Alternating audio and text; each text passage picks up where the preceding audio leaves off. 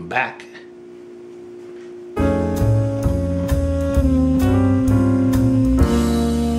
So while you're gone, I went ahead and got the bottom triple clamp put back on, fork locks on, put the swing arm back on, rear shocks on, and thought I'd better get the engine cleaned up because I think I'm going to put the engine in next.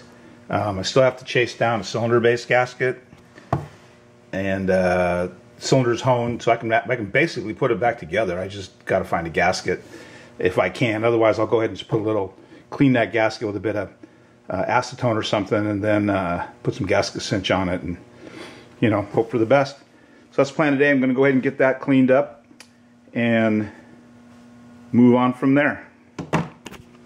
So today's music choices are going to be a new album by my friend George Marinelli called Burn It Down. And then I've got Elton John. It's like his first Tumbleweed Connection album, which was a great album. And I really dug Elton John prior to him, you know, going disco and whatnot. And follow that up with Steely Dan from the Can't Buy a Thrill album. But I don't believe that, because I think you can buy a thrill. Because I bought that. So we've disproven Steely Dan's theory. I also have some Bluetooth earbuds, courtesy of my daughter Audrey, so there won't be any more embarrassing episodes.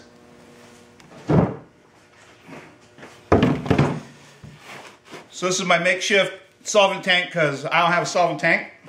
And we're going to use a little mineral spirits, which I've come to find out you can't buy in California anymore, so breaking the law.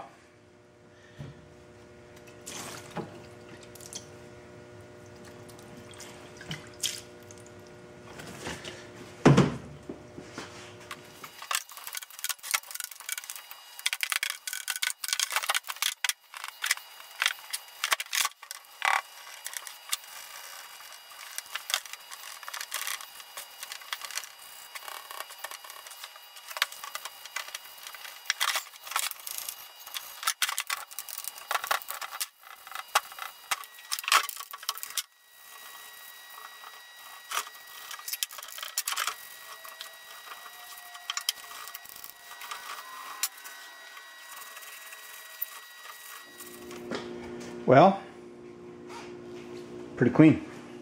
It's what we call good enough clean. I learned that from somebody. I always hear, oh, that's good enough. Yeah, I'm surprised it came up as good as it did. This yellowing I thought was caused from the exhaust, because it had a bit of a leak between the head and the head pipe and the muffler. And I thought it was just like gas and oil residue that got up.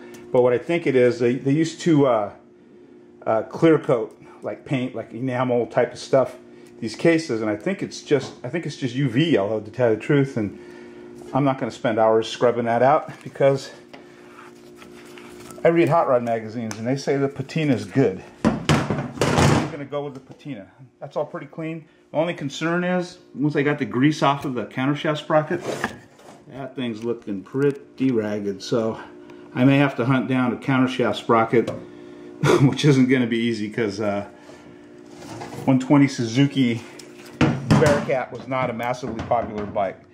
But yeah, it's pretty clean. I feel okay about that. It's not greasy or nasty, so I'm going to let that go. So next job is going to be to fix this wiring. I have to put the ends back on it, but I think I'm going to extend these, make it a little easier to get them snapped back together and back up in the frame.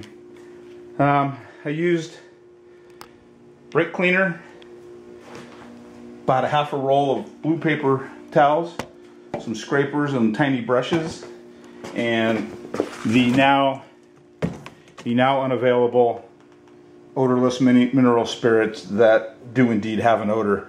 So all good. Onto the wiring. That'll be next job.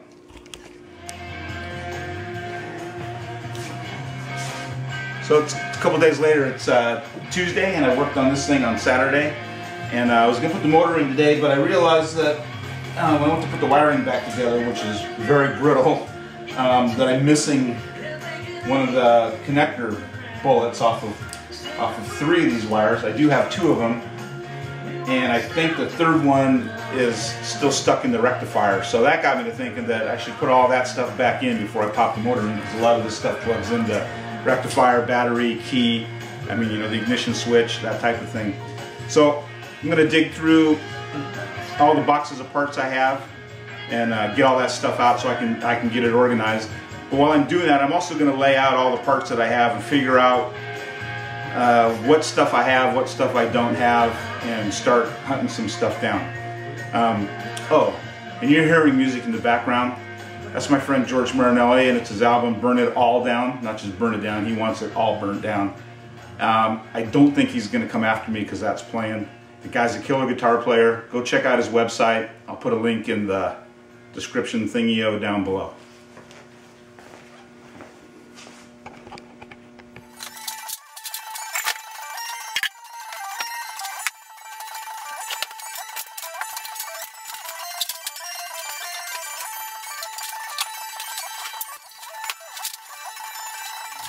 Well, I've got everything down from the rafters. I have the wheels and tank seat, exhaust and handlebars up there.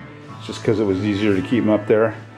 And I got all these boxes open, start looking through those and see what all I need.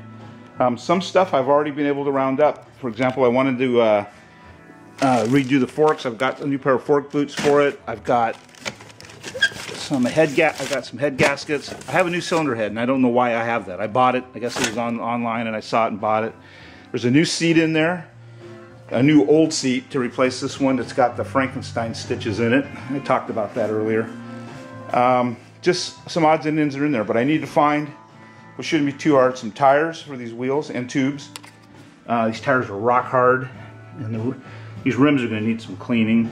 Handlebars are okay, the hand grips are a little funky. I kind of like the fact that this one still has a bit of a ground off end on it, and that was from a crash I had in 1966. Low speed crash. I also need to find a battery that's completely hammered, as would be expected for something that old. I think this is probably a second battery, because my dad had this thing sort of held in there by tape because the rubber band that holds it probably rotted away years ago. But anyway, that's going to be the next job, I think, is to go through everything, make sure I've started, you know, make a list and start tracking down some of the stuff that's missing, and get the motor back in the frame, and someday that thing will run again, I'm sure. That's it for now. Talk to you guys later.